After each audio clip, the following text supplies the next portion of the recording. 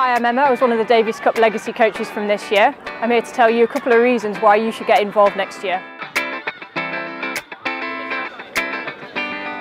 So on the back of the Davis Cup win, I received an email from the LTA about this new initiative, and I signed up to the programme to get more kids into tennis. It's such a great opportunity. The package is fantastic. You get free rackets, balls, everything that you need on court. You get funding, and I think really importantly is, we got this amazing training day. They were run by Leon Smith, Davis Cup captain. Real buzz about it, loads of coaches there, loads of great new ideas, and probably the best training day I've had with the LTA. So the Tennis for Kids programme has benefited our venues by kick-starting loads of new programmes. We've got so many new kids playing the sport now that weren't playing before.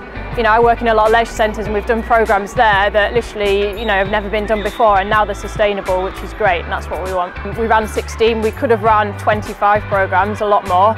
And there's a lot more interest generally in tennis as well. So, whether it's mini tennis, adult tennis, this programme's really just got the buzz about tennis around a lot of our sites that wasn't there before. So coaches that weren't involved in this year, I would say the journey has been fantastic, from the training days to the support, to actually seeing programmes that, they've carried on. This is a legacy, it's not just an initiative.